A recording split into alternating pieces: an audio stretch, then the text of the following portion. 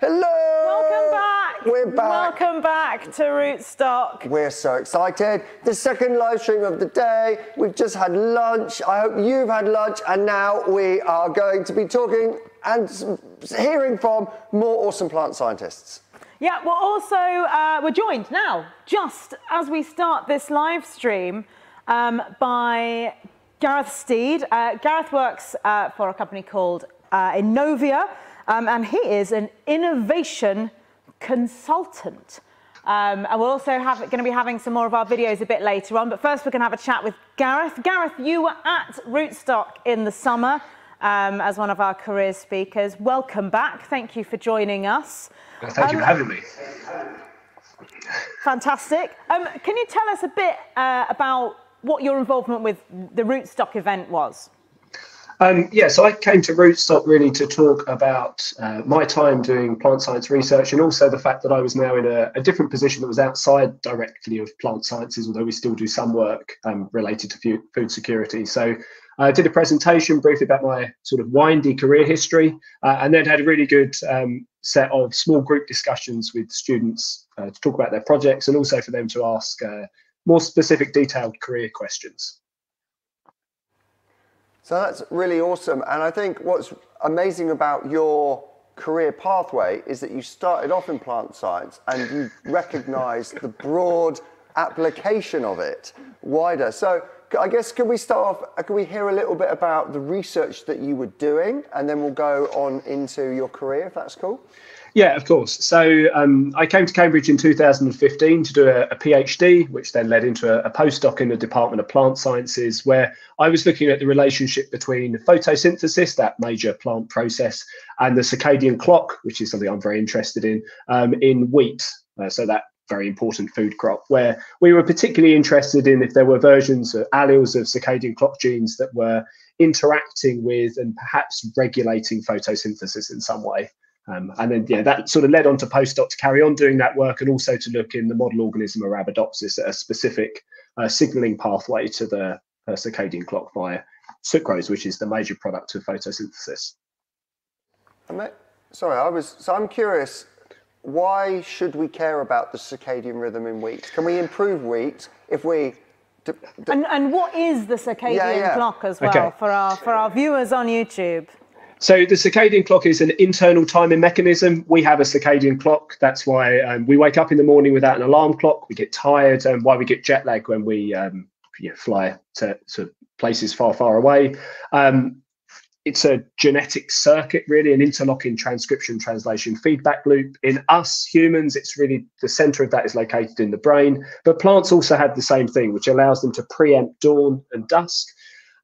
And I think where that ties into photosynthesis and plants is that, see, the sun rises in the morning and sets in the evening, but the intensity of sunlight changes quite a lot across the course of the day. And so can you prime photosynthesis potentially to be, that bit more ready in the morning to make more use of those early photons? And so we were looking at ways, were there circadian clock genes that were specifically related to some photosynthetic traits and yield traits as well?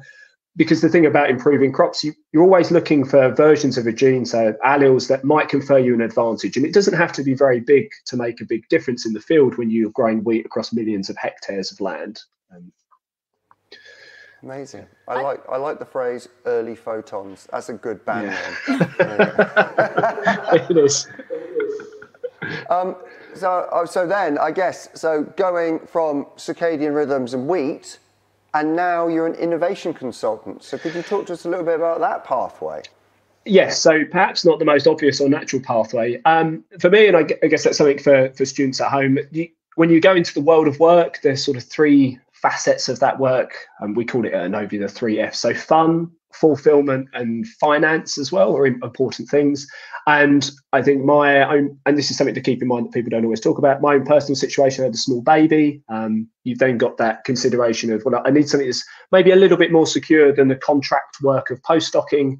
Can I find something local that would be very flexible to allow me to have time with my baby? And that was one of the things that led me to applying to different jobs. And then it was purely by chance that someone said to me, have a look at this company. They do interesting work where you'd be able to use some of the skills where I think anyone that's doing plant science, you get that really broad range of research skills, and if you're doing science communication, the ability to explain that as well. This might be somewhere where you could use those skills and your scientific problem solving to have a bit of fun at work, but also to have the security that I was after. So that was really, as with much of my career history, just chance conversation that then led me to Innovia, where I've been since March. Yeah, we thank you very much. We were saying earlier in the previous live stream, we were talking about, we talked about it with Tatum, taking the opportunities. And those things that come up to you and exploring those different avenues. And I think you make a really good point there, Gareth, about making choices in your career. You know, some of those choices we make for reasons that are not work reasons. And you're talking about your family life and about your home life, or it might be for financial reasons, or you might have other people, other people to care for. Or indeed for taking care of your own well-being. Those things are really important in those career decisions as well. So thank you for drawing on that. And I think also the 3 Fs is really crucial: that fun, fulfillment, and finance. And I think too often when it comes to looking at different careers, the overarching element is the finance. And I think making sure that you've got those other crucial 2 of them, I think is really important. And the balance might be different for different people as to where you want to put your energies, and different for you people at different times in your life. So lots for people making careers decisions to be thinking about. Gareth, I was just you said you worked on some really fun projects. I mean, specifically thinking about plant science, if you can. But if you could tell us, what have you been innovating and consulting on? So, I mean, I can't tell you the complete details because it's secret. So we do, like, it's a wide range of problems. But I think a big thing at the moment that's really good for those that are interested in doing plant science is the move and the realization that we have a food security issue. And that's a problem for, so in the academic sense, looking at, well, how are we going to have these varieties of crops that can withstand more water stress or can make better use of nitrates within the soil? And now I'm more looking at it from the commercial side. So if you're a massive manufacturer of food, it's really important, if you're baking, for example, that the quality of the wheat, like if you're using wheat flour, is consistent. So what can you do as a company to both look at different varieties, different ways of growing, different partnerships with your suppliers to ensure that you as a company are producing consistent product for consumers, which we all expect when we go to the supermarket and buy something, usually if it's sort of packaged up. So now a little bit more around that side of things, but there is also a big buzz at the moment in the vertical farming world. And so thinking about, what's the best way to, what should you be growing? How should you be growing? You've got far more control over conditions with vertical farming. So I think that's also an area that's creating a buzz at the moment for good reason, where there's a big scope, not just for academics to be doing research, but for those in industry to be interested as well. Fantastic. Could you, just for the viewers, could you explain in a little bit more detail what vertical farming is? Yeah, so vertical farming is, if we think of, traditional farming is very much horizontal farming. Everything is on the ground, or maybe in trees if you've got an orchard, but generally on the ground. Vertical farming is about, rather than growing on the ground, growing things on walls or in stacks indoors. So it's particularly good for crops that don't require tons of space. So something like wheat, if you want to get a decent yield to make a bag of flour, you do need quite a lot of space. But some, it's been very common and used for quite some time actually, with like salad crops indoors, where they're quite sensitive to weather. They grow over a short period of time to the point at which you get the crop that you want to use. And so then growing them indoors under specific wavelengths of light, which can can alter the flavour of them as well to make them more appealing to consumers, giving you a more consistent product, reducing your use of water as well, because there's different ways that you can sort of water the roots of plants.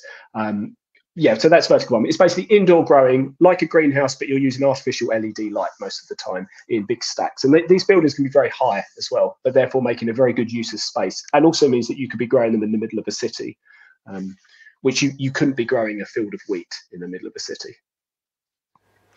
Oh, fantastic. So I think one of the things that I first discovered about you was that you were previously a science teacher. Yes. And I feel that you've definitely got these communication skills and the ability to kind of give across science to lots of different stakeholders. And I'm curious as to how that ability to communicate science has really helped in your current role as a consultant, where I imagine you've got to talk to lots of different stakeholders. Yeah, yes, spot on. So yes, that was, I think, our first time we met, we spoke about teaching. Yeah, I think it's really, I didn't realise quite how important it was or how valuable a skill it was. Because I think when you're teaching or even at the university, many people are good at communication. But now it's really important to be able to explain science to stakeholders that they might be a technical expert or an engineer, so they're going to want something on one level. And then you might talk to people in marketing or the consumer side of a business, and their base level of science obviously isn't as high. They've got they know a lot about other things that I have no idea about. So then it's about how you break down the information in a way that they'll understand quickly and succinctly without giving lots of background, but still getting your point across. And I think that's the kind of thing when you're teaching, especially, which you'd know yourself, Russell, you do all the time without thinking about it.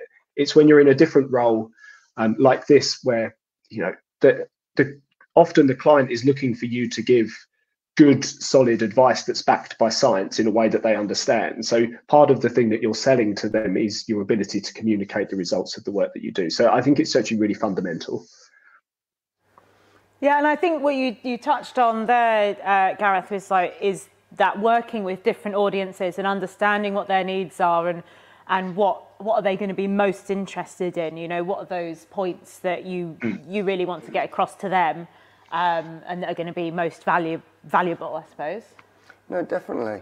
And so I'm curious then if you've got any career advice for our viewers, a nugget that they can take away to help them further their careers into wherever they might be going. Okay, yeah. So maybe more than one nugget. So I think my first nugget would be, don't worry too much about the really long term, because life and situations change over time. So always make the best decision you can at the time, but don't look back and worry that you've made the wrong decision, because that was the right decision at the time. And likewise, try not to plan too far ahead. Some people you meet in life they're like, I've always wanted to be a fireman. I want to be a fireman from the age of 1, and that's what they do their whole career. But actually, most people aren't. That's not their career journey. So I think it's about picking the thing that you're really interested in. I think that makes a huge difference, especially if going down the science route. I think you have to be interested.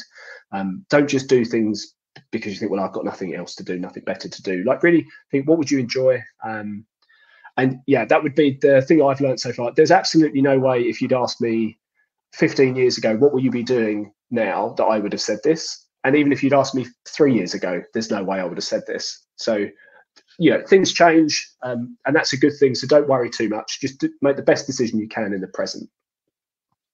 Yeah, absolutely. And I used to run careers workshops in schools quite a lot. And one of the things I used to say was, when I was your age, I didn't know that my job that I'm doing now even existed.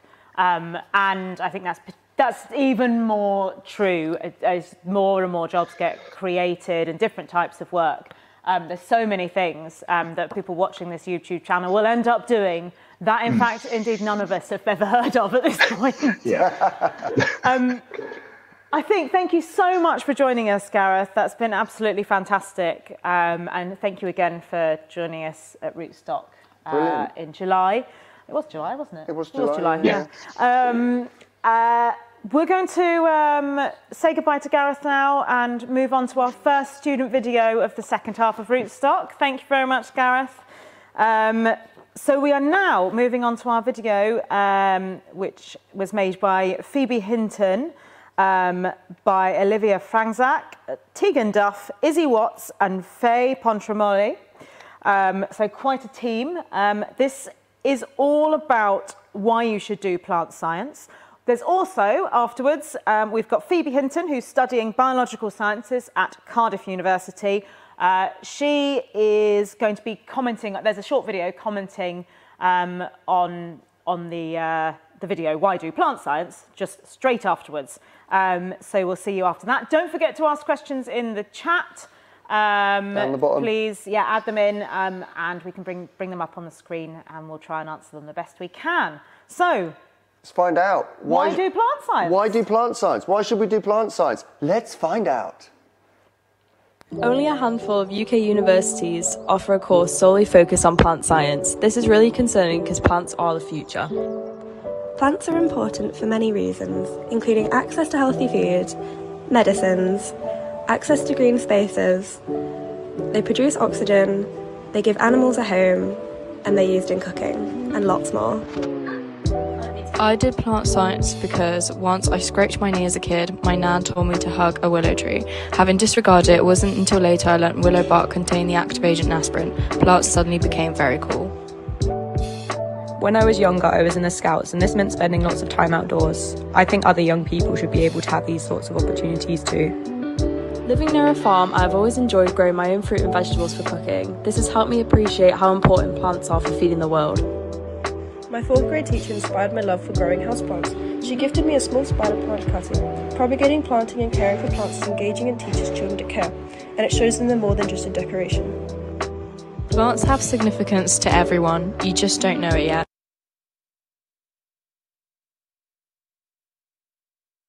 Hi, my name is Phoebe Hinton and I'm a second year biological science student at Cardiff University. So I don't really remember where my passion for plants started. However, I've always had houseplants and my mum's always had houseplants, so I feel as if I have grown up around plants. I have quite a few houseplants at home, but I wasn't able to bring them to uni because they really don't like how cold my second year house is, which is very disappointing. So I decided to apply to Rootstock because although I'd met people on my course, I felt as if I hadn't met anyone who was as passionate about plants as I was. So it was really nice to spend 3 days in Rootstock with people who were so passionate about plants and even about parts of plants I didn't know you could be passionate about. I also really enjoyed listening to stories from people who were researchers and had professions in plant science, so I could see where my passion could take me after my degree. So we decided to do our video, as you've just seen, on why study plant science. I think we chose to do that topic because it was a nice summary of what we'd learned over the few days at Rootstock about why communicating science is so important. And I just think in my high school, I know, like, there was such a small section on plant science. It wasn't enough to really fuel people's passions on it. I think there should be such a bigger focus in high school, even in primary school. Just there should be more people who are passionate about it and who can really make people enjoy it at an earlier age so the passions can really develop. I think that's really important for the future because we depend on plants for everything, for food, for the air we breathe. It's important for our survival. Fantastic, really impassioned plea there. Just kind of explaining what Rootstock was about. So we thought maybe it would be useful to explain to you guys actually what Rootstock was and what it entailed. So Gatsby Plant Science Education Programme traditionally have run a school called the Gatsby Plant Science Summer School. And the idea behind that is to immerse biology undergrads in the wonderful world of plant science with a view of being like, what? Plant science? I didn't know that was a thing. Now I love plant science and I'm going to go into plant science research. The problem is, well, not really a problem, the awesome thing is that there are people at university who already love plants. So we wanted to support them in becoming plant science champions within their cohorts at their universities and basically fly the flag for plant science and help them speak to their peers and really just get excited and spread the plant love as much as possible. So this is what we tried to do. And how did we do it, Alex? What did we do at Rootstock? Well, we had just under 40 students join us here at the Sainsbury laboratory in Cambridge. And they came here for 3 days and we collaborated with Siren Calling to deliver sessions on how to communicate how to communicate any science or any sort of communication. We thought about different audiences. We thought asked them to think about bringing something personal into their communication. So they explored that. And they also got some information from people like Gareth, who we heard from a moment ago, about different career options. So they're already interested in plants, and so what careers might they want to go on to do. And then they spent a lot of time making the videos that you're watching today. They'd make them and do different iterations and go through and building on adding those bits of that they learnt about in each session and gradually refining them to produce the amazing videos that you see today. So these videos were produced really over, it was 2 half days and a full day in the middle. So they did a lot of work and achieved a lot in that time. And you'll be hearing, just as we heard from Phoebe there, about their experiences. And right at the end of this live stream, we've got a fantastic feedback from one of the students who came, explaining why she felt that Rootstock was the best thing ever. So stay tuned for that. Clearly it is. I mean, I think one of the other awesome things about Rootstock is it happened here inside the Cambridge laboratory. Sorry, the Sainsbury laboratory at Cambridge University, which is a centre of plant science excellence. And so as well as the undergrads, we were also in here with some of actual plant scientists who are researching within the building, and it was really nice to see the scientists learn from the students and the students learn from the scientists. They also had access to the facilities here, so they got to have a tour of the university herbarium, of the microscopy suite at the growing facilities there, but also have a guided tour of the amazing Cambridge University Botanic Garden. So it really was immersive, and we were really keen to replicate that immersion that you get also from this summer school. Yeah, absolutely. And we mustn't forget that we've got videos from some of the researchers who took part as well. So we saw a couple of those in the first half, and we've got more to come in this second half. And we've actually got 2 actual scientists who took part in the Rootstock. They became awesome at making videos and science communication. We're going to show their video and we're going to interview them shortly. So I'm looking forward to meeting Ewan and Mawish. Fantastic. Now, we are on to another video. This video is not a Rootstock video. It comes instead from one of our partners, the Royal Society of Biology, or the RSB. The RSB are a membership organisation for biologists and bioscience enthusiasts the world over. And they now have, an A to Z of the biosciences video series on YouTube. So we're going to listen to one of those. This video is from Jacob Assmann, and it features, he's an early career scientist looking at plants in a rather unusual location. I wonder where will that be? Where will he find these plants? Let's find out.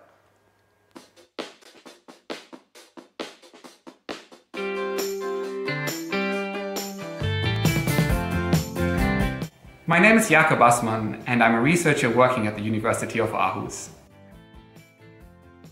My research is about the Arctic. The Arctic, in the very north of our planet, is warming more than twice the rate than the rest of the globe. And I'm particularly curious about how this is affecting the plants that live up there. This research will give us a better idea of how the Arctic could look like in 20 or 30 years to come, and what that might mean for the rest of our planet.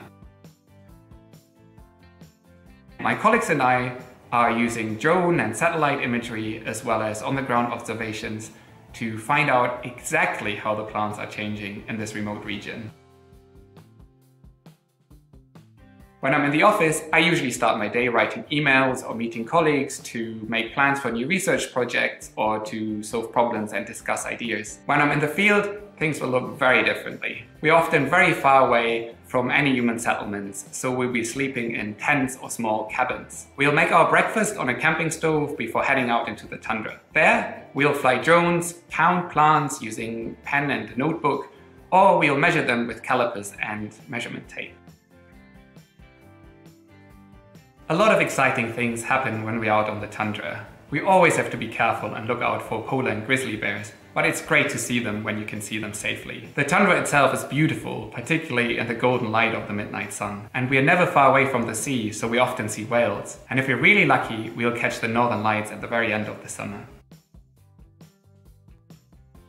I worked on organic farms after high school, which probably woke my interest into the natural world. I then studied a bit of physics and mathematics before changing to a degree in ecology at the University of Edinburgh. Afterwards, I joined a doctoral training program, and since my graduation from that, I've been working at different universities around the world. My advice for a young person would be to be curious and try out as many things as you would like. Only that way you can find something that you really enjoy. And if you're interested into the natural world like I am, then a university degree in biology or ecology can be a great thing.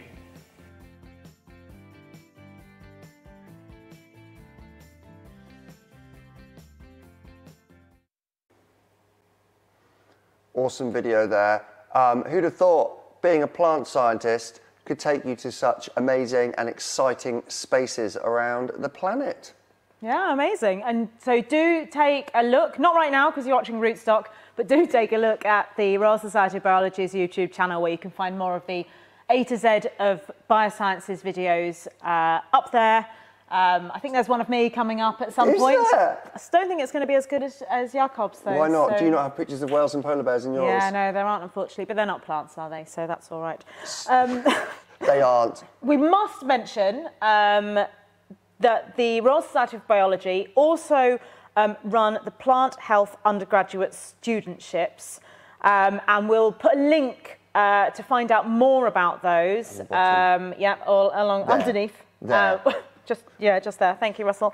When we post the recorded stream, so you can search that as well, but you'll find that in the once we've posted the recording.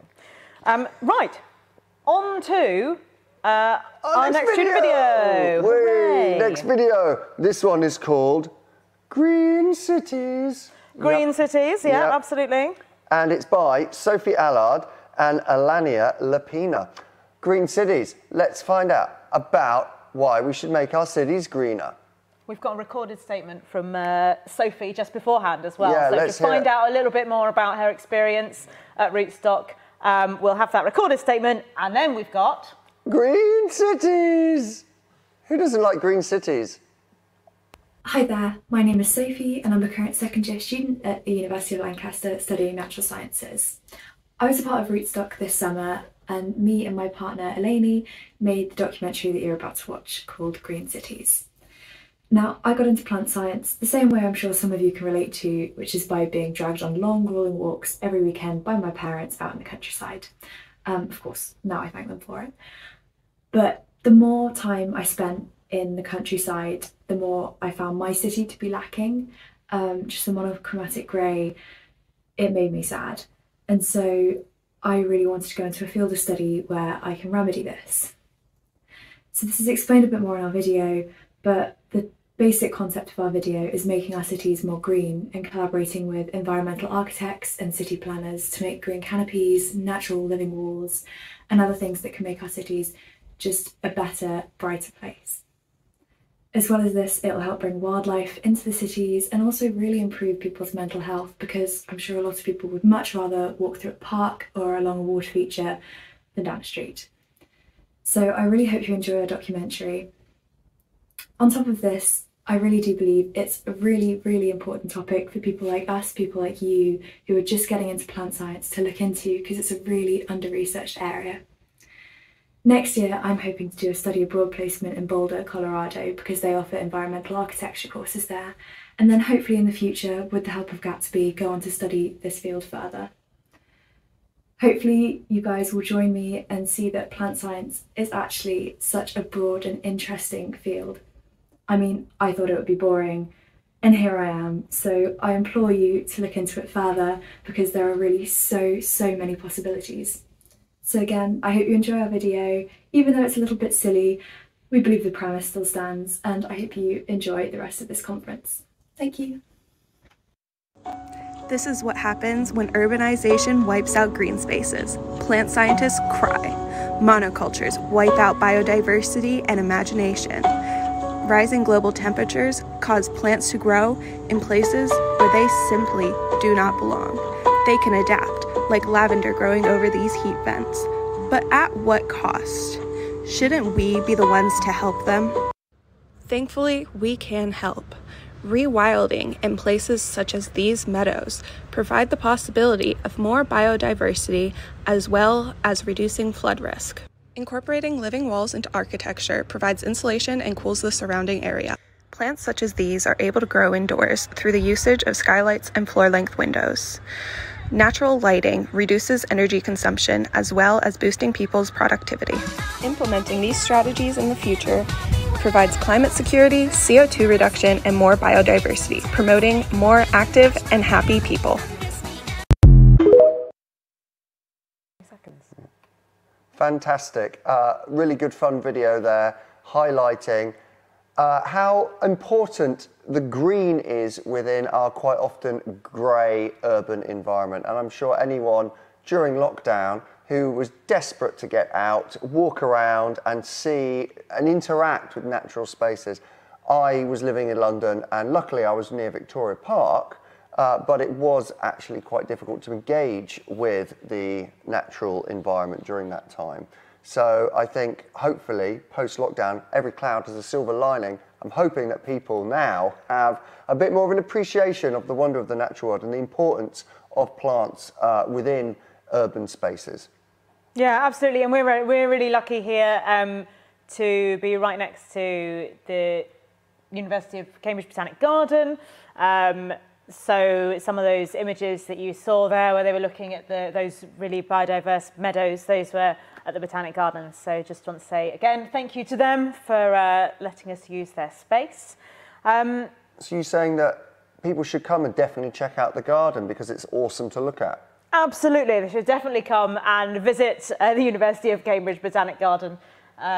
Absolutely, yes. One of the things which really blew me away, because I'd worked here for a year until I discovered it, that's how big the garden is the winter garden. And at this time of year, where you think, oh, everything's a bit dead and it's a bit grey, they've specifically chosen plants which are vibrant colours that grow at winter time, and you walk into it and you're just like, whoa, and it's just such an amazing feeling at this time when it tends to get darker and colder and we tend to be a bit more inside a bit more. Heading out to the winter garden and seeing that is a phenomenal experience, so definitely pop down. Yeah, absolutely. I went there at lunchtime today, in fact. I sat here in the studio all morning, popped out to the winter garden. We do have a quick question on the screen.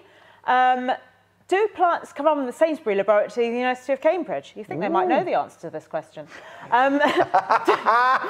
Do plant scientists take inspiration from their surroundings, or do they spend all day in the lab? Interesting. Well, what you could see from that video that we just watched is, so the Sainsbury lab has been specifically designed. So when you're in the laboratory, it's all natural light, and you can work at your lab station, and then you can go, why am I doing this? For what reason am I doing this? Then you look, and you can see the plants out the window, and you can be like, that's why I'm doing it, for the plants outside the window. So that's great. So it's really nice to have this building that's been thought through in terms of not only making sure it's a nice space to work, but also making sure that the researchers remember their tie to the plants and the outside world. Even when there are those times when people have to spend all day in the lab or all day at the computer, hopefully there's also time to be inspired by the natural world as well. And these are real world problems that people are looking at solving. So they are inspired by the real world in that way. And so one of the things that happens, and what a lot of the work that they do here in the lab, is all themed around the genetics of things. And this has always been a little bit of a contentious subject when you start talking about genetic modification of crops and things like that. But fundamentally, it could, well, it definitely does hold the solution to so many of the world's problems. So we've got a couple of videos next, which are going to be exploring, myth-busting, this idea behind genetic modification and design of genes, and actually what this means for research and for the future of humanity. What if I told you that this plant was genetically modified? And this one? And even this one? Lots of people find the idea of genetic modification really scary, but we've been doing the same thing for years just by choosing the biggest or the best crop to regrow when we're farming. The idea of genetic modification in modern science is basically the same thing, just sped up and a lot more precise. Think of genes as like the instructions for making any living thing. Scientists can now go into those instructions and make tiny changes to improve the traits of those living things. This could be making a plant more resistant to pests or making it produce more food. Genetically modified crops help farmers make enough food to feed everyone, using fewer chemicals to kill pests and reducing our impact on the environment. Genetic modification is just a tool that, when used correctly, can help us to improve food security and quality and make sure we've got enough food available for everyone in the world. Everybody needs food. Food insecurity is when some people in the world do not have access to enough food to be healthy. Food insecurity can occur anywhere in the world and is often caused by poverty, which means being extremely poor, or unemployment, not having a paid job, or low income. Crops are fundamental to food production. Maize, rice, and wheat are examples of leading food crops. And humans have been farming them for ages, but recently they are under threat from diseases, climate change, which is Earth's temperature increasing due to human activity, and population increase. Because of that, we need more crops quickly to feed more people. We will need to increase crop production by 50% by 2050. Unfortunately, traditional ways are not good enough. Luckily, we can modify their genes, that's what tells the plant what it is, to make better plants. An example would be golden rice, which can be made to be larger and more vitamin-rich. These designer crops are healthier, feed more people, and are stronger against climate change. Fantastic videos about genetic modification there, busting some myths. We should say the first one, Mythbusters 1, genetic modification, that was put together by Jamie Moras, Anna Basford and Reem Al-Hassan. And the second video was by Emily Katz, Thomas Hughes, Yongji and Daniel Cairns. So really good videos there. And I think there's always this temptation within plant science to be like, oh, I don't want to talk about the GM thing because it's such a hot topic. But I think, and there's also this weird idea that permeates, is that scientists are doing it to be, like, do some kind of like weird Jurassic Park thing, or I don't know. And but fundamentally, the thing that's driving it is trying to feed people and trying to reduce environmental devastation. We've got climate change, so trying to make crops which are flood resistant and drought resistant is quite useful. Trying to make crops that have higher yields and higher calorie and nutritional content means we don't have to use as much space for agriculture, which means we don't have to cut down things. There's so many reasons to do it. You know, there are even some amazing research trying to put denitrifying bacteria from leguminous plants that have those in their roots into the roots of normal plants that don't have those. So plants can literally grow their own fertilizer, make their own fertilizer from the nitrogen in the air, which means we don't have to put fertilizer all over the fields, which not only saves loads of money, but then that doesn't get washed into the ocean and cause harmful algal blooms and eutrophication. So there's so many reasons why we should be doing this. And please don't be scared of it. So thank you for those videos. I'll get off my soapbox now. No, not at all, Russell. There's lots of information about genetic modification out there. So if you're interested, go out and find out more. You can find out also what the things that people are doing the controls that are in place to make sure that things that could be negative outcomes, that they've been thought about. And that those things, that we protect against those, and so genes, we don't spread genes all the way through the environment when they're just meant to be in one crop, for example. Well, fortunately, Jamie says, thank you for the comment, Jamie says, greenery should be a major consideration within any urban planning. Thanks, Absolutely. Jamie. I totally concur. If only more governments and councils had read that comment. There we go. Now, what we are lucky enough to have is someone who is researching genetic techniques in wheat. We have got Natasha or Tash Brock from Rothamsted Research, I believe, on the line. Hey. Hi, Natasha. Thank you for having me. Lovely to meet you. So, I understand that you are using a really awesome technique called CRISPR-Cas9 to do something with wheat. Yes. Can you? So we're trying to us? Can you hear me? Yeah, we can hear you. Sorry, I was going to say, could you talk to us about the amazing work that you're doing? Absolutely, yeah. So we're trying to use this technique, CRISPR-Cas9, to edit wheat to be higher in protein. So over 2 billion people globally subsist on wheat for over 20% of their protein and calories. So it's an absolutely essential crop for our global food security. But as we're trying to feed more people with our growing population, we need to make sure our nutrient requirements meet this. And lots of cereals like wheat are low in a particular amino acid called lysine. So what we're trying to do is use this CRISPR-Cas9 to be able to make a small change to the wheat genome so that we're able to produce much higher amounts of lysine in the plant, which is essential in our diets. So we're producing gene-edited wheat, not gene-modified wheat. Oh, that's really interesting point there, Tash. So you made the distinction between gene editing and gene modifying. Could you elaborate on that a little bit more, please? Of course, yeah. So this technique, CRISPR-Cas9, that we're using is classified as a GM technique because you are able to produce GM plants using it. However, if you remove any transgenes from your plant at the end of the process, meaning there's no DNA left from a different species in your target organism, then there's no risk of these transgenes being transferred into the environment, which is a lot of people's concern about GM. And so if you don't have these transgenes in a plant, then the crop is actually classified as gene edited and not GM. Fascinating. And so we've got an interesting comment here from Kathy. Thanks, Kathy, for typing in. It says, I think this actually raises a really interesting point. We normally think of gene editing or crops, GM crops or whatever, at one end of the spectrum, artificial, fake, really nasty, bad for the environment. And then we've got organic farming at the other end, which is super. And I think this makes a point that can the two coexist? Can they work together? Is this something that, we could explore?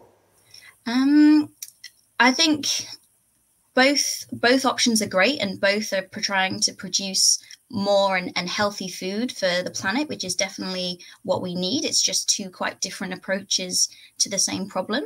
So I think it would be great if in the future they can coexist. But at the minute, I think there's not as much understood about gene-edited crops. And so there's quite a lot of competition between new gene-edited crops and organic farmers. So I think there's definitely a conversation that needs to be had between organic farmers and people producing these new gene-edited crops. Oh, really interesting. Thank you. We've got another question that's come in. Well, maybe we could all try and answer this question, but we might direct it to Tash first. Tash, or Russell, are you ready? Do you want to answer this question first? Let's get Tash to do it first. I bet I can guess what Tash's favourite plant is. This is the question. What is your favourite plant and why? I mean, I do study wheat. I think I'm going to have to say the Triticum ovestium, which is bread wheat, is what I work on. It has one of the largest and most complex genomes in all of plants and animals, and it is an amazing organism. That's a pretty good fact. How complicated is wheat compared to like the human genome? Yeah, so humans are diploid, but bread wheat is hexaploid, meaning it's got 3 copies. So it's got 3 sets of 2. So it's like having 6 genomes. So that means it is absolutely enormous, and it has lots of repeated sequences within the plant, which makes it very complicated to study for genetics, but also incredibly interesting.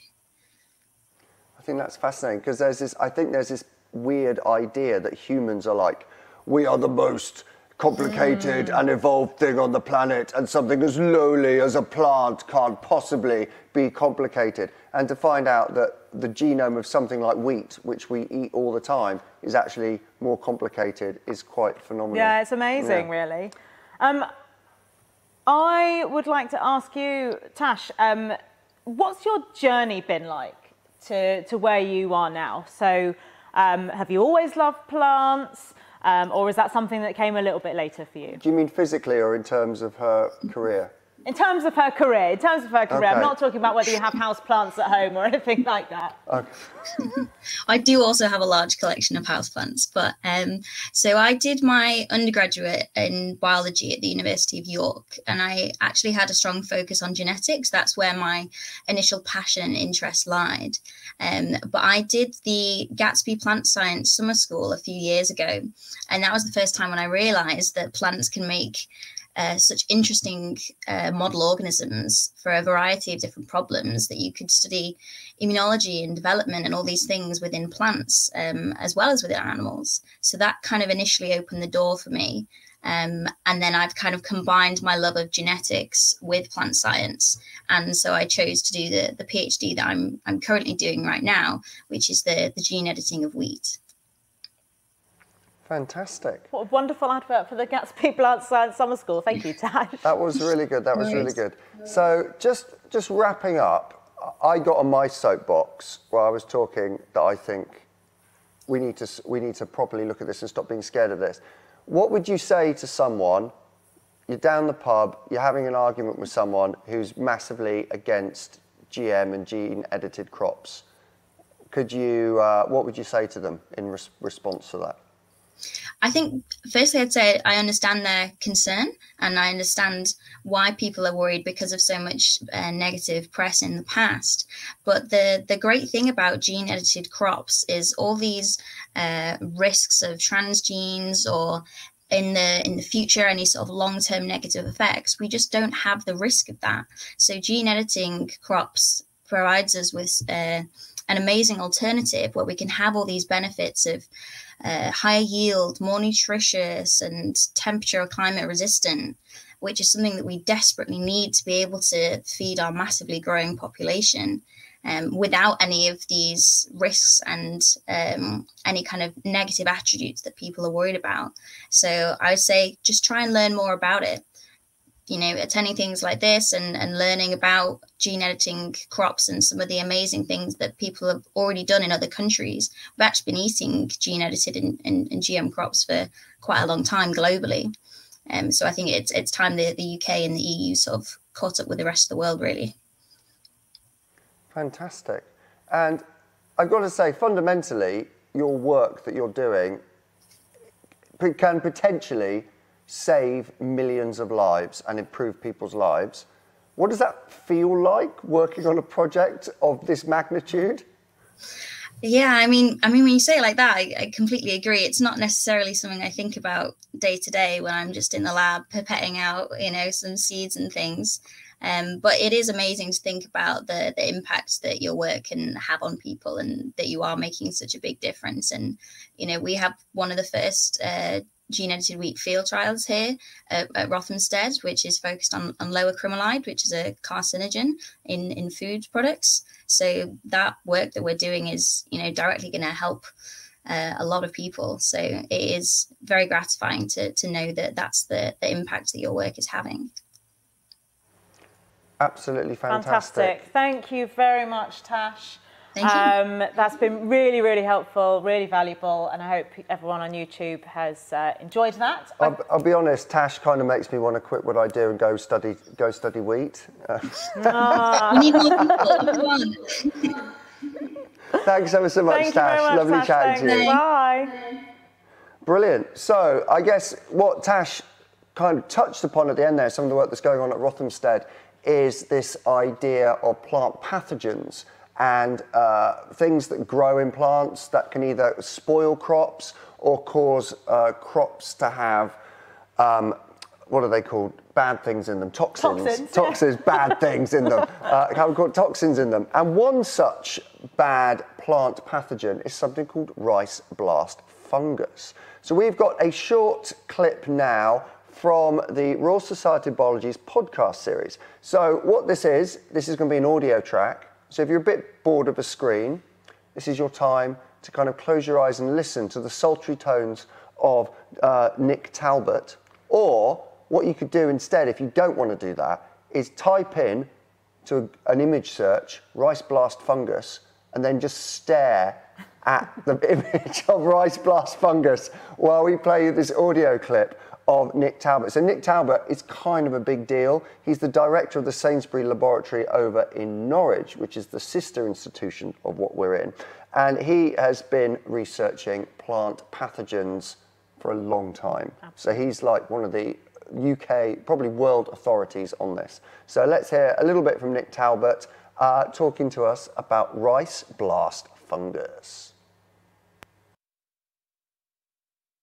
Rice blast disease is one of the most devastating diseases of cultivated rice. So it affects rice wherever it's grown, all across the world, and each year it destroys enough rice to feed about 60 million people. So considering that rice supplies about 23% of the world's calories and about 50% of the world depend on it as a staple food, it's really serious. So wherever you get blast disease outbreaks, it can have really significant consequences. So it's of social and humanitarian importance too. So the disease is caused by a fungus, Magnaportha oryzae. It's a filamentous fungus. So fungi are those organisms that produce strand-like cells called hyphae. They're very good at invading things. So they're obviously familiar to many people because they are able to rot the food that we fail to eat, that we leave in our fridges. And people are used to seeing mushrooms and toadstools, so they're used to seeing fungi. But they're also pretty much the most important group of plant pathogens. And this fungus is able to find its way into rice plants. It has a unique way of entering rice plants, which I can tell you about. But once it's inside a rice plant, then it can grow very, very quickly through living plant tissue, and it can cause disease within 3 or 4 days of actually invading a rice plant. So what are we trying to do? We're trying to understand how does the fungus gain entry to a rice plant, and then once it's inside a rice plant, then how is it able to cause the disease symptoms that we see?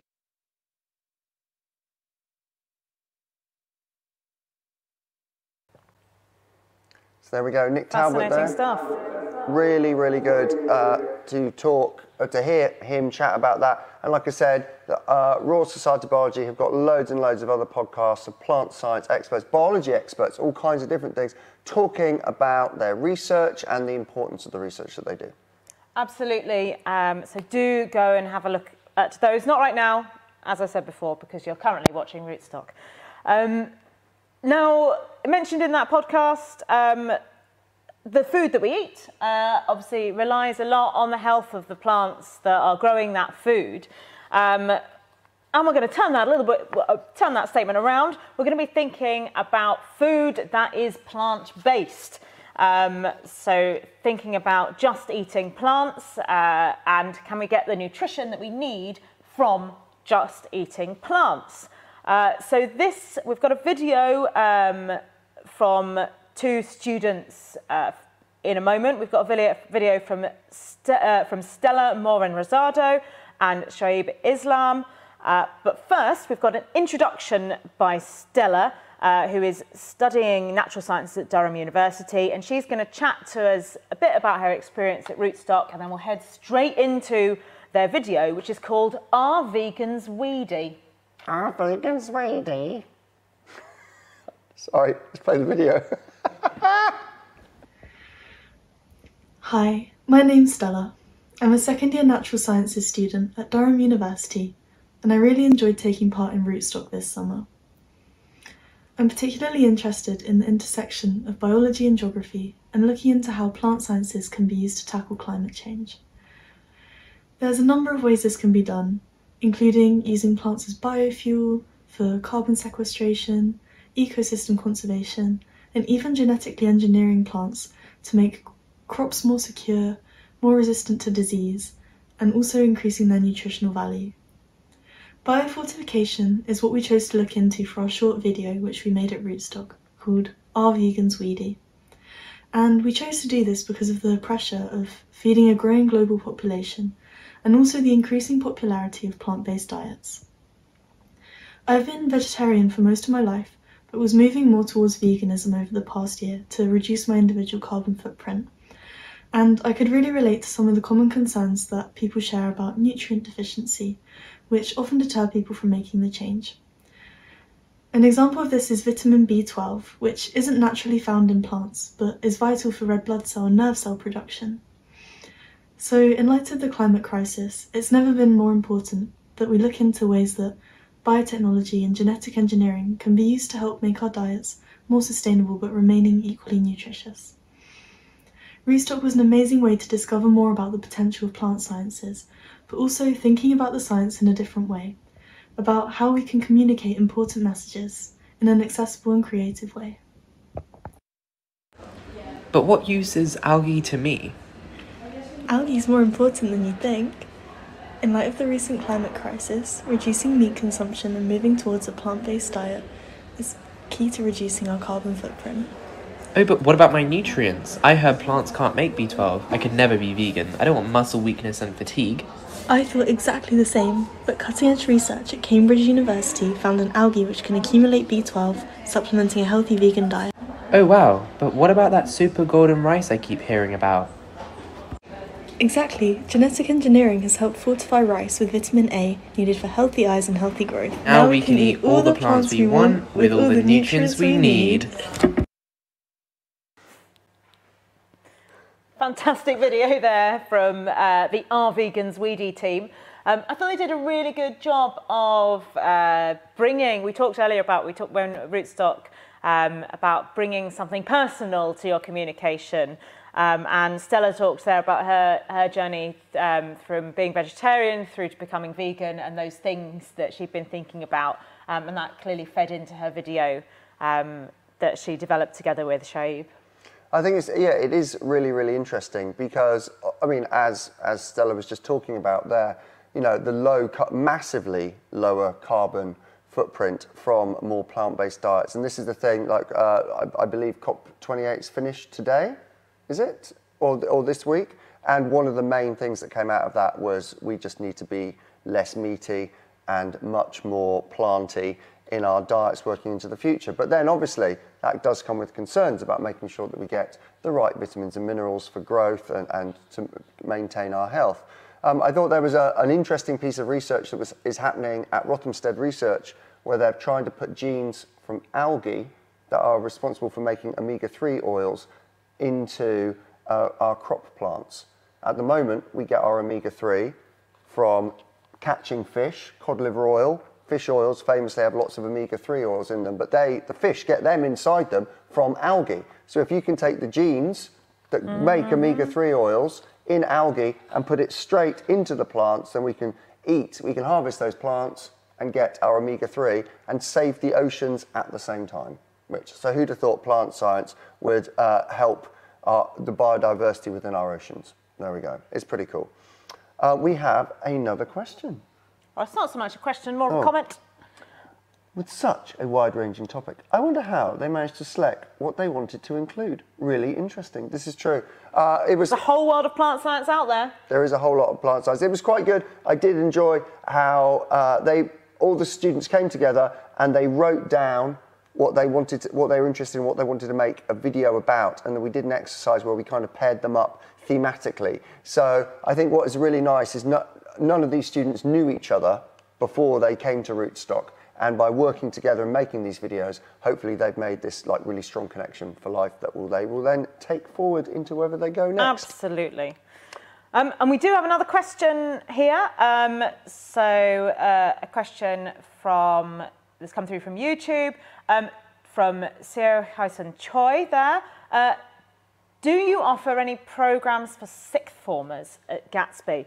Always a tricky question, as trying to get work experience in a lab. So we're just a quick clarification. We are not, there is an organisation called the Gatsby Charitable Foundation. They are our funders, and we are the Gatsby Plant Science Education Programme. And we're called that because we're funded by Gatsby, and then we're also in the Sainsbury laboratory at the University of Cambridge, which also receives core funding from Gatsby. If you want to know more about finding out about how to get work experience, then there's information on that on the Plant Science Futures website, which you can see up on the bottom of the screen there. Thank you, Russell.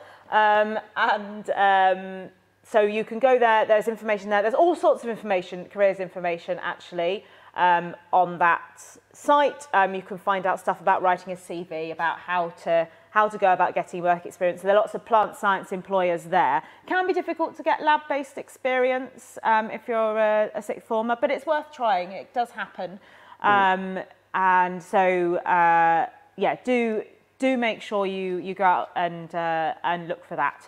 I will also say for sixth formers, specifically for sixth formers, there is a MOOC, a massive open online course all about agritech, which the Gatsby Plant Science Education Programme co-developed with EIT Foods. EIT Foods. EIT Foods, I can never get that. Yes, it's a 3-week course. It's available on the Future Learn platform right now, and we've got it moderated, so you are able to interact with actual plant science researchers at the same time and ask them questions and have discussions with them as well. So definitely check that out. Great thing to pop in your UCAS applications as well, that you've done that course.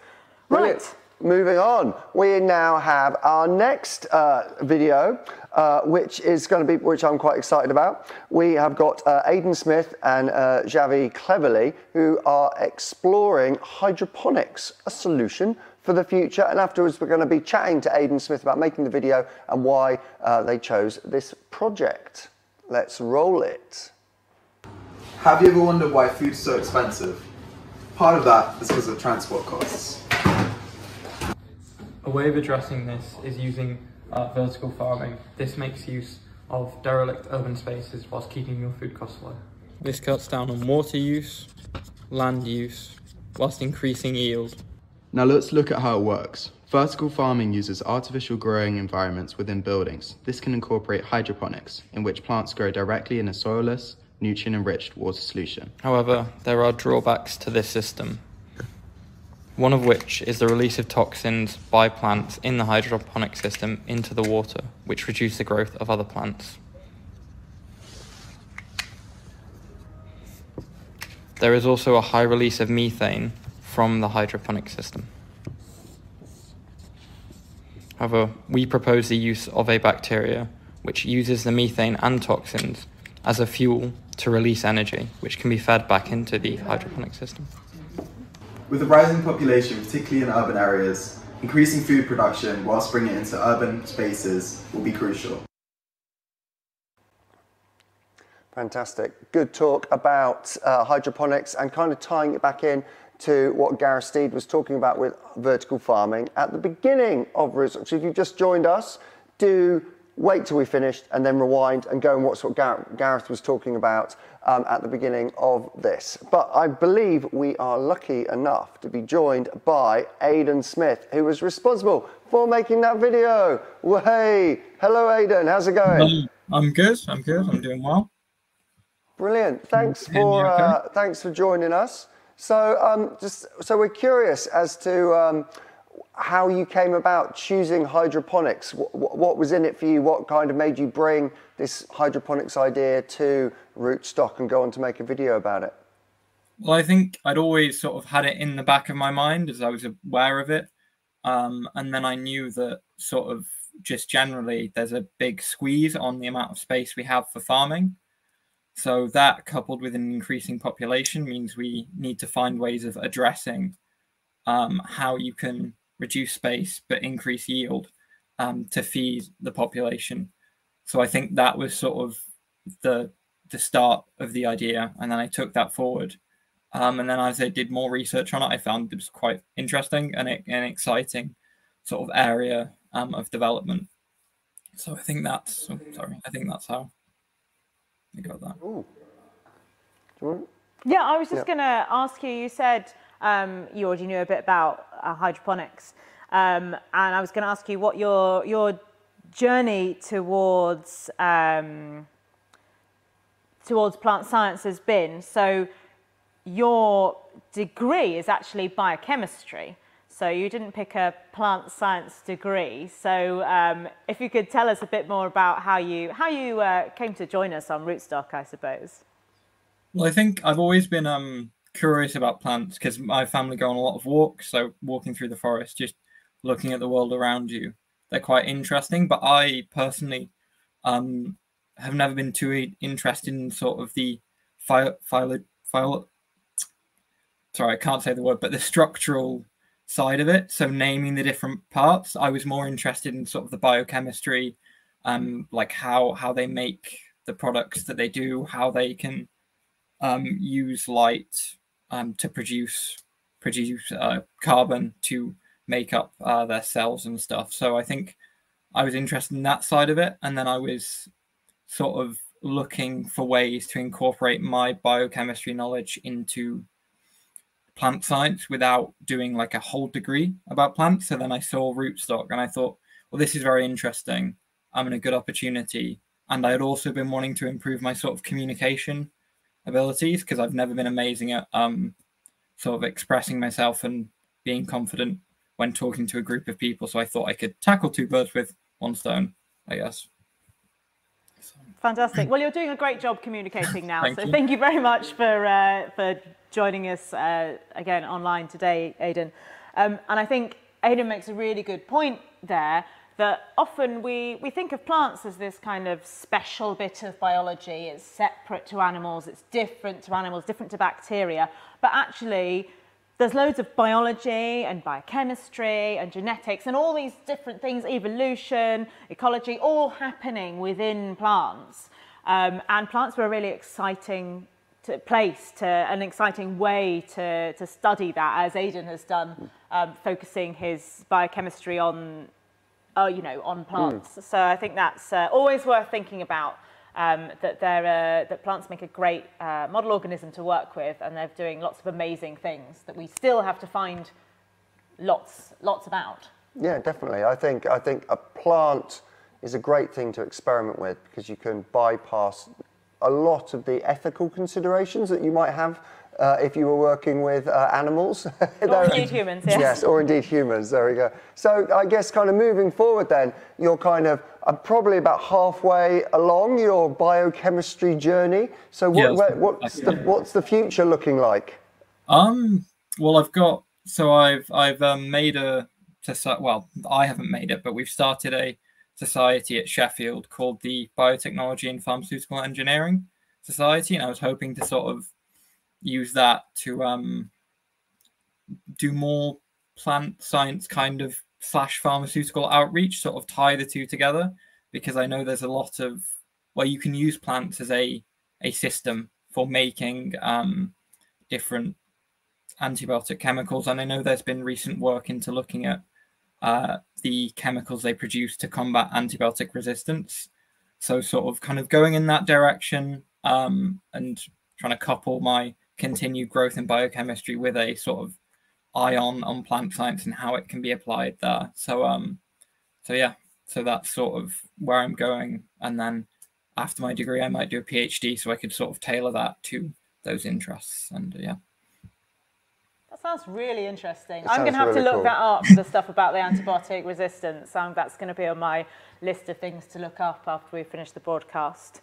And I think there are lots of people are interested in a career that makes a difference, in a career that does something for human health. And people think, I'll go and be a doctor, or I'll be a dentist, or I'll be a nurse and I'll work in a medical type profession, or that they'll work in pharmacology, but thinking that will more involve humans. But actually, we talked earlier about the Madagascar periwinkle as well, and its anti-cancer properties. So there's loads that can be done. So it's and lots of exciting ideas. I think lots of people are going to be really interested in that outreach you're going to be offering, Aidan. So that's really exciting. Thank you. Yeah. Phenomenal. Aidan, it's been a pleasure talking to you. Keep up the good work, and best of luck on the rest of your biochemistry plant science journey. Thank you very much, and it's been wonderful talking to you too. Have a good day. Cheers. Bye. Bye. Yeah. So, next up, I'm well excited now. We're going to get some live guests into the studio shortly. I've got a couple of researchers here from the Sainsbury laboratory, and they do some amazing research. The video is called Tiny Robots to the Rescue. Now, this is the great thing, because again, plant scientists, you think, they just grow plants. You'd never think that you would have to make tiny robots to study plants. What amazing research. So this is this is a video by Sarah Robinson, Ewan Smithers, Marwish Ejaz and Lauren Weir, all based here in the Sainsbury laboratory. And we will have, after this video, Ewan and Marwish on the couch to be interviewed. Whee! Let's cue the video. 2023 is a scary time for us and our plants. This means our plants, including crops we rely on for food, are under increasing threat of winds, storms, rains. They all impose mechanical stress. All hope is not lost, as we can build more resilient crops to the environmental stresses. To do this, we need to understand how they respond to mechanical stress. We have designed micro-robots to recreate those stresses, such as stretching, squashing, and observe changes at the DNA level. With this, we can find the key genes which we can then target to produce happy and more resilient crops. This would also lay the foundation for more bio-inspired materials and the biofuel industry. Fantastic video there. I really enjoyed watching it being made because I just randomly walked in and Ewan and Marwish, who we've got here in the audience with us, Ewan was on the floor behind a chair with these pipe cleaner things, like waving them under the chair. And I was like, this video looks awesome. And it was a really cool video. So could you talk, what was the experience for you guys taking part in Rootstock as researchers? I'm curious.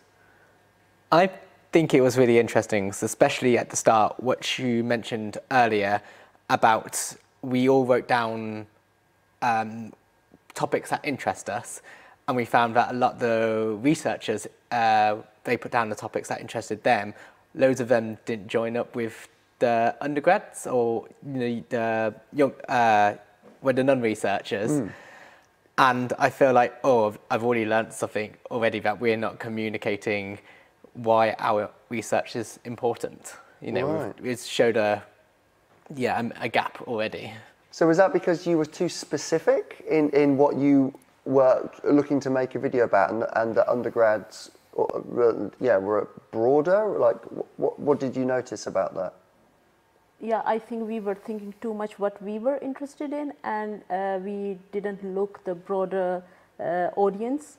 And then I think what we learned from the workshop was really helpful, and eventually then we understood how to approach the audience, and it was really a good experience for us. Oh, fantastic. Yeah.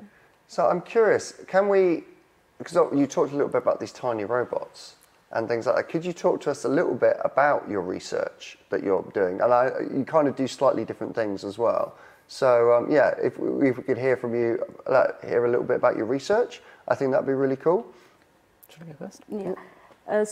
In the group of Sarah Robinson, we are working on plant growth and mechanics. And mechanics is very important for plant because, as you have seen in the video, we have floods, wind, and so plant needs mechanical strength. And so we are very interdisciplinary team, and we are sharing on projects. As for example, my project is aimed. I am inducing cell divisions in plants. And because cell divisions are important for plants, plants grow by cell dividing cells, and then a fine balance between cell division and growth is needed. And then we look how the relationship between mechanics and cell division. And Ewan is modeling on these experiments. Yeah, so I'm a mathematician by background. So I use mathematical modeling to then simulate like how these processes work. So I simulate the stretching of the plants from the robot, and doing this can allow us to access inaccessible experimentally parameters, so we can get insight into how these plants build big, large tissues, how they can grow as tall as trees. We can get more information and learn more core information. So that's phenomenal. So you talked a little bit about mechanics. So these robots, and stretching So you're stretching individual plant cells, or? Yeah, no, we are stretching the tissues. Okay. So what I earlier mentioned, like we are inducing cell divisions in individual cells, and then in the tissue we have patches of dividing cells and non-dividing cells, and then we can use robot to we mount this tissue and stretch, and we can compare the dividing cells and the non-dividing cells and how their mechanical properties are different. Yeah, it's really fun experiment to do. And then you go to Ewan and you say, what if we did this, but it was 500 times taller?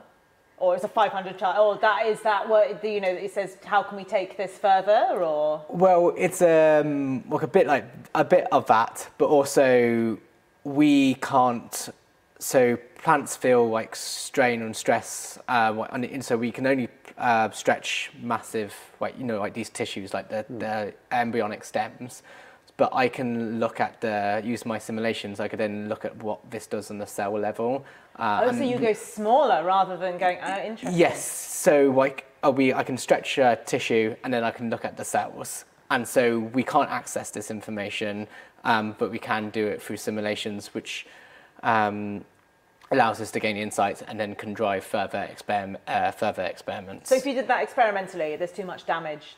But also it helps, like Ewan can first model and give us idea, okay, what if there is a smaller cell, we induce cell division, and there is a dividing cell, and how mechanical patterns are different. And then we have a preliminary idea, and then, for example, then I can do an experiment inducing cell division by inducing some cell division genes, for example, and then we can compare our results of simulations and the experiments. So that's how this modeling and experimental approach together, it's really helpful. Otherwise, if I would be just doing experimentally and spending so much time on gene cloning and everything, and in the end, if I don't get results, yeah. So it's really interesting how those interact and how those two different areas interact. And then obviously we've got, so are you a biologist by background? Plant scientist. Plant scientist by background. So you've got a plant scientist by background, Marwish here, and then you've got Ewan who's come through from maths. So we've got a whole range of people moving into plant science from different areas. Another question via the Science and Plants for Schools channel. For both of you, what is your favourite part of your job? And can I say, and why? I would say the community, my colleagues, like how science depicted quite often in the movies or in fictional work is that it's like a lone scientist who's doing everything and can do everything, but that's not how things are done. Discoveries are made by working with each other, and through interdisciplinariness, that's how we make progress. For me, I think I'd really like doing experiments with plants and the genetics part, because as you mentioned earlier as well, like in plants doing genetics is so easy, and you can cut different pieces of DNA, join them, and can see effects, and it's quite faster as well. And I love doing the experiments in the lab. And what's your least favourite part of your job? Politely. Finding bugs in the code and trying to debug the code. Yeah. That's fair enough. So I'm curious as to, you came on this Rootstock and did learnt about science communication. So as researchers, how important is the ability to communicate?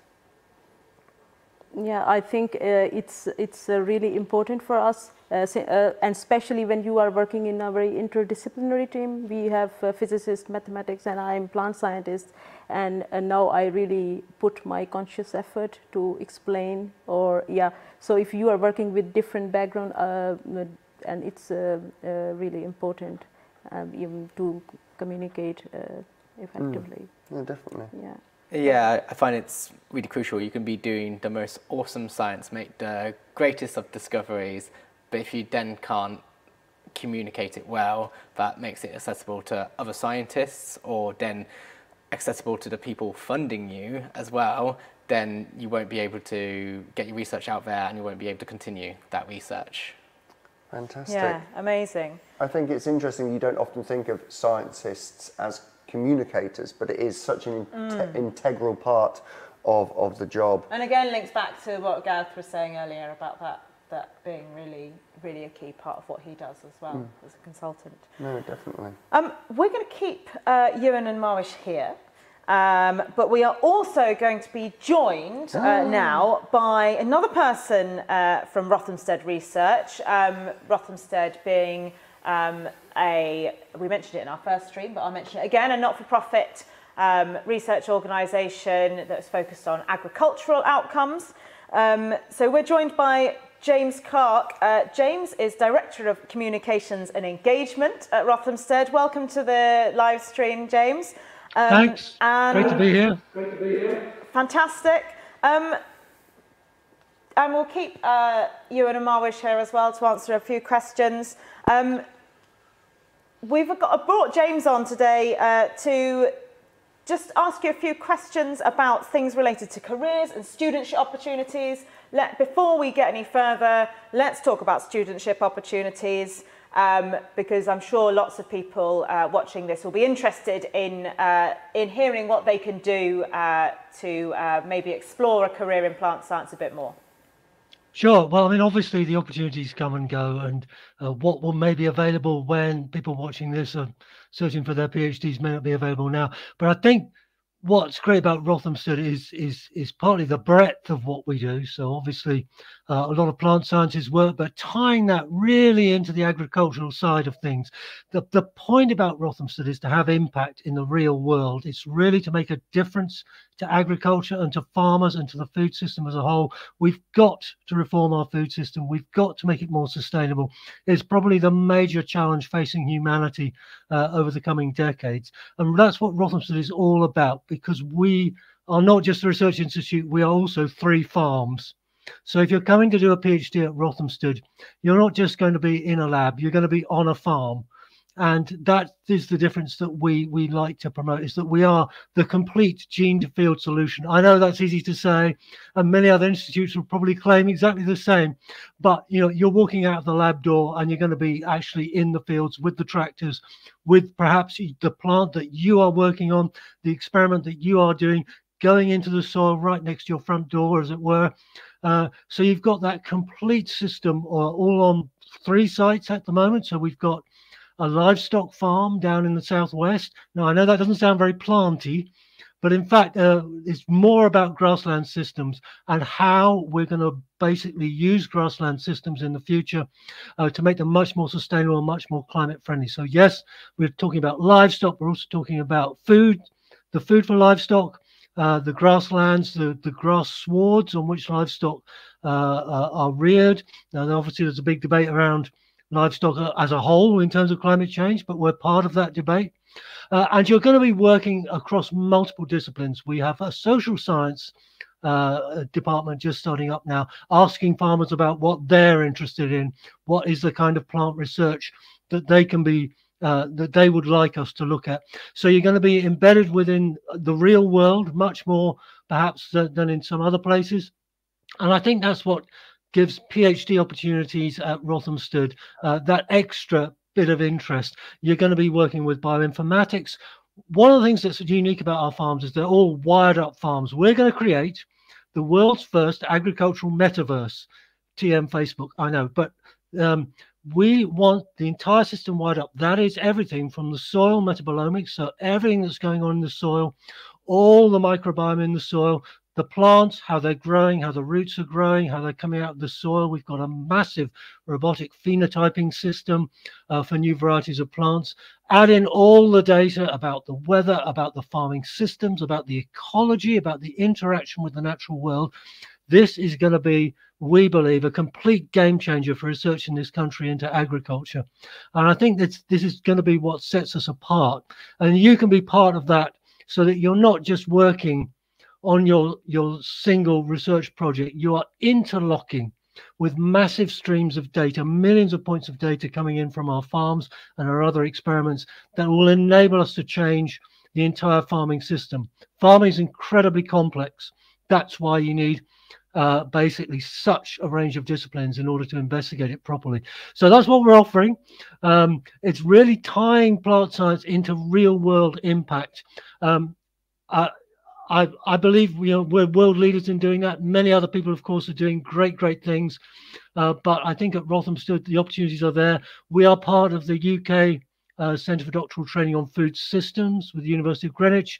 We're part of Southwest Bio, which is the big Southwest PhD scheme. We're part of Envision out of Lancaster University, looking at more agroecological approaches to farming. So we're networked in with loads of other institutes, very strong links with the University of Nottingham as well, who have a very strong plant science base. And of course with you guys, and of course with the guys in Norwich. It's a very collaborative place to work. So that was a very long answer. I do apologise. No. Just going to say, I think we'll all be off to work at Rothamsted. I think after that, we're going to be. That sounds amazing, James. And I was really struck by the different opportunities are there. You're talking about PhD opportunities, but this idea of like linking up in this agricultural metaverse. There are jobs there for technicians, people building that equipment, people working in professional services and support services to make these things happen. And technicians being a really key part of that. We had Tash on earlier, who of course is a technician at Rothamsted. And I think it's really important to say that to have a career in plant science or a career related to plants, you don't need to be an academic researcher. There are great opportunities being an academic researcher, but there are also really important things. The people who work with the microscopes here, for example, at SLCU, at the Sainsbury laboratory, sorry, they get to work with these amazing bits of kit, and they're really proud of that. I really love what they do. They get to be involved on creating scientific papers for people, with people as well. So there's a huge involvement in that, and even if you've got these interests in social science or in or indeed in working with animals, you can still contribute to plant science as well. And I think going back, we talked about thinking about what you want from your career. There was fun, fulfillment, and finance that Gareth mentioned, and I think it's really, it shows that what you've described there, James, is an organisation that can fulfil that, and a career option that can fulfil that. So thank you. Yeah, I totally agree. Sorry. No. I was go for it. Sorry, James. Go for it. I totally agree about the technician route. We've had technicians going all the way to PhD, joining because they enjoy actually doing the science, but getting more and more into it as they go, and it's been an incredibly rewarding path for them. So I was curious to draw upon something that Marwish said, which is about the multidisciplinariness and the importance of communicating with that, and that's within your own research group. And clearly, James, you've got a lot of people to communicate with, loads of, I'd say probably quite a much broader demographic of stakeholders, farmers, academic institutions and things. But you're also Director of Communications and Engagement. So I was wondering if you could talk to us a little bit about the importance of communication, communicating what you do to the different stakeholders.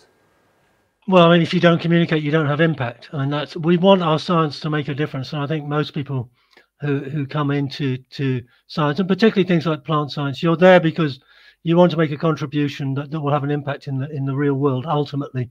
And if you just put it in a scientific journal, yes, a few academic colleagues will read it. But if you want to have impact, you have to take it off the page and you have to communicate it. And I think it is so important. I think the change that I've seen over the time that I've been doing this is there are so many exciting tools now for you to actually do that yourself. We used to have to rely on the media coming to us before we could get our messaging out. We don't have to do that anymore. The tools at your disposal to create the superb videos we've seen today, I mean, absolutely tremendously creative videos we've seen today, are just a really good example. If you don't want to make a video, write a blog, do an animation, do a local face-to-face event. We're very keen on doing those kind of events here at Rothamsted. Again, it's another good reason to do a PhD here. For instance, we do New Scientist Live every year. So that's the UK's biggest science show in London. 23,000 people over 3 days. We did it on chemical ecology this year. So that was all about the organic chemicals, the volatile organics that plants give off that we could actually use to move away from artificial pesticides and actually use smells and fragrances to try and control the pests that are attacking our crops. We put that to the research group. They came up with the most creative display with lots of perfumes and things for people to smell, and games they could play about what attracted insects and what repelled insects. So it was a huge opportunity to think creatively about, in that face-to-face situation, how do you engage people and get them talking about your science? And the public really want to know. And this is, I think, the other big change is that there used to be, I guess, an attitude that science is just too hard. I can't deal with it. But actually, I think the audience now is completely different. People really want to know what science can do for us. And to a certain extent, they expect scientists to be able to explain themselves. They are, of course, paid for by the taxpayer in many cases, so particularly in our case. So I think we have a duty to go to the public and tell them what we do. And I think in return, they challenge us. They give us feedback. We found it an intensely rewarding experience for all of our researchers, that public engagement piece. But also we do that with farmers as well, particularly in the agroecology side. There's a kind of Glastonbury of farming called Groundswell that takes place every year. And lots of tents and living in fields. And it is I think this is where the change is going to happen. Young, innovative farmers really keen on agroecology. They love their plants, they love their fields, they want to make change in the system, and they want our science to support that. And those exchanges, when you see the enthusiasm there and the engagement, the levels of engagement with our scientific teams, it's just such a tremendous experience for both parties. And that's how science needs to advance, in concert, in lockstep really with the public and the users of science, in our case, the farming community. So we recognize communication as a central part of what we do. Absolutely fantastic. So what I'd like to do, we're going to need to wrap up shortly, but what I would love is if you've got one message to the plant scientists of the future out there, the audience, what would you say to them? I think I would say plant sciences can have a huge impact. And especially I think working in plant sciences, I can connect to more people compared to if I would be just working on a specific disease. And also then you can decide which area you would like to work, whether you want to, you can be a mathematician and you can still be a plant scientist or a biologist. And this is also important, what you love to do day-to-day basis. And I was going to say, Ewan, why should all mathematicians come and work in plant sciences? Because they're wonderfully complex and we have no idea how they work a lot of times. So yeah, they're a lot of fun to research. I guess it's that the three Fs, the fun, fulfillment and the finance. There we go. And plant sciences. And so James, if you could, what impassioned plea to the plant scientists of the future? This is the best time ever, I think, to have become a plant scientist. We're just starting to see a rollback on gene editing and GM. It's going to open up incredible new ways to find out what plants do and how they do it.